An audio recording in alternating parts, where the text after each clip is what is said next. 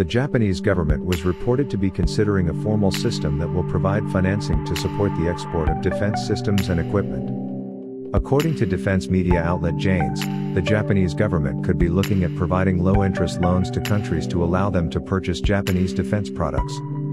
Japan looking at providing financing framework for defense exports.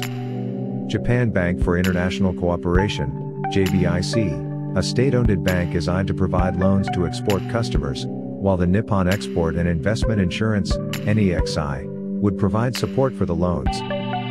This recent development is a welcoming opportunity for the armed forces of the Philippines, which for several years now struggling to fund some of its modernization project.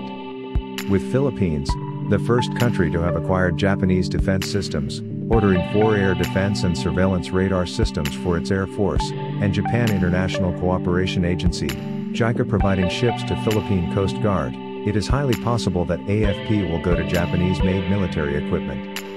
Philippines could benefit on access to Japanese military equipment such as naval ship, helicopters, radar, fighter jet and more. It is also known to many that Philippine and Japanese government maintains a good relationship both political and economics. We are hopeful that Japan could push through with this plan, and DND and AFP should closely monitor on the developments if Japan would really implement such financing framework.